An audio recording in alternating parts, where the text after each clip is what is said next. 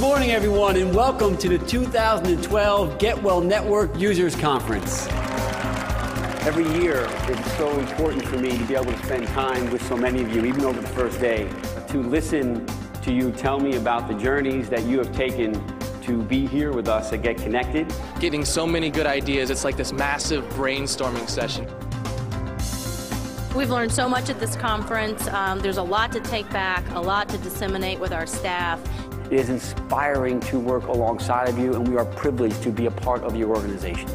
When we went to Celebration Health, looking at how their facility has instituted IPC has been amazing. I mean, just looking at the advancement of this and the integration of all this has had a tremendous impact on us. All of you can also tap into a wealth of new ideas, creativity, innovation to plug back into your model, back into that patient-centered care. They're not deciding to come to your hospital because you particularly have the most fancy equipment. They come because you're engaging them. You are blazing the trails around patient engagement and the impact that it can have on patient outcomes. Everyone on your team needs to understand that their efforts are relevant. We're in the love business. You're here to make people feel loved.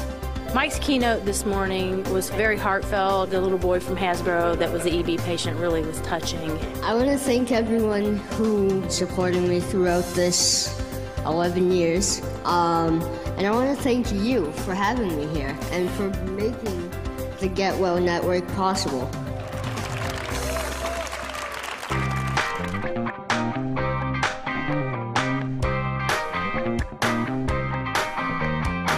Welcome to the 2012 IPC Awards Ceremony.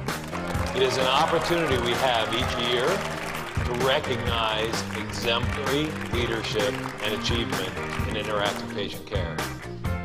I think tonight was my favorite part, just celebrating everybody's achievements, and the Daisy Award was really special, I think, too, just celebrating nurses, and so I love tonight.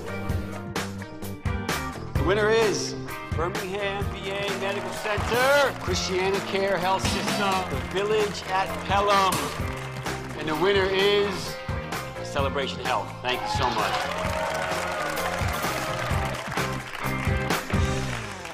About a year ago, I had an opportunity to meet a young woman. She has an incredible story. Her name is Julia Ray. She's becoming a very close friend, and I thought you'd really enjoy hearing her story and listening to her beautiful voice. I got a message, and this is the time to be everything we can be. And when someone is vulnerable and they're completely relying on you for your help, they're saying, help me. To me, that's the beauty in what you're privileged to provide every single day. Well, whether it's behind the scenes or directly with a patient like me, thank you for devoting your life's work to changing the life of a patient. We have all been so blessed to live a life and work in an industry that we have an opportunity to truly do something great every day. We had a great conference. We thought it was the best, and thank you very much. Cheers to you guys. Cheers. I feel like we're on chapter 3 of a 50-chapter book. But together with you all, we're not here to read it. We are here to write it.